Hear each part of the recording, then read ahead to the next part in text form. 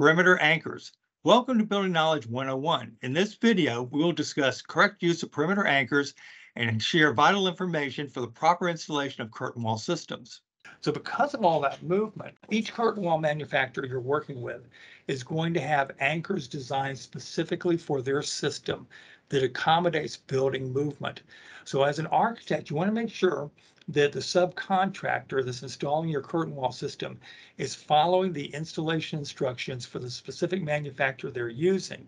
Now, if your subcontractor used manufacturer A last week, and this week they're using manufacturer B, and then you question about the installation instruction, they say, oh, don't worry about it. We did another curtain wall last week. If it's not the same system, you need to stop and say, I want to see the installation instructions and make sure you're following it. Because again, every manufacturer has their own unique way that their system was tested. And if your subcontractor does not install the system in accordance with the manufacturer's installation instructions based on their test, then you could potentially have failures and the manufacturer might not be able to support the application if it was not done in accordance with their installation instructions. So here you can see on this side, here's a T-anchor. This is what's used at the top and bottom of intermediate vertical curtain wall members, and it's designed to be hard fastened through these holes here to the surround condition. Then the vertical mullion drops down and free floats on top of that. So let me give you an example of what that anchor looks like. This is a very common type of an anchor for a curtain wall system. So you can see here's our T-anchor, and our fasteners are driving down now, anchoring that hard fastening down. So it's secured down. Our frame is being put together using shear blocks. You can see the shear blocks on the vertical and the horizontal on it.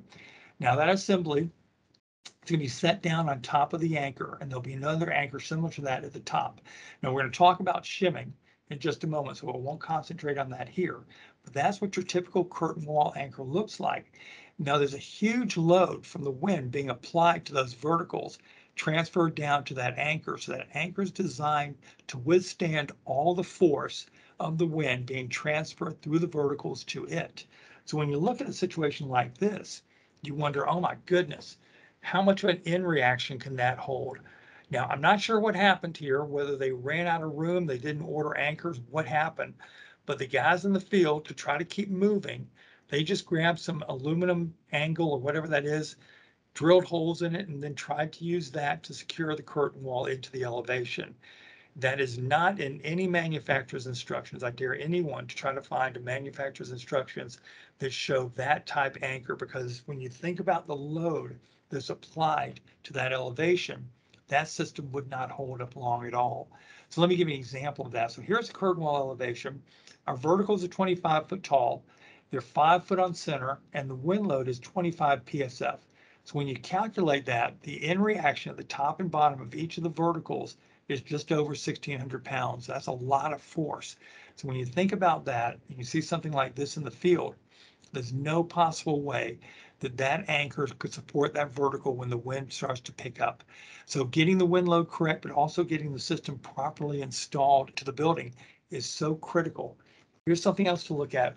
I'm not sure what happened here, whether the slab was poured out of line or whether the curtain wall was not laid out correctly, but for some reason at the project site, the subcontractor ran into a situation where the curtain wall was hitting the slab of the second floor. So the solution they had was notch the curtain wall out and then take their wind load anchor and rotate it upside down and anchor it into the bottom of the slab instead of to the face of it as the curtain wall passed it. Now stop and think. In building movement, when people are loading onto that second floor and it starts to deflect, where's that slab going to go? It's sitting on top of the curtain wall. It doesn't have any room to move. So it's going to land on that curtain wall and start to twist it and break it. Then in and out movement, there's no movement for the curtain wall in and out. So curtain walls are constantly moving. We need to allow for that. That is all we have time for in this video. If you'd like to watch more of our 101 video series, subscribe to our YouTube channel, Kawneer Company, Inc.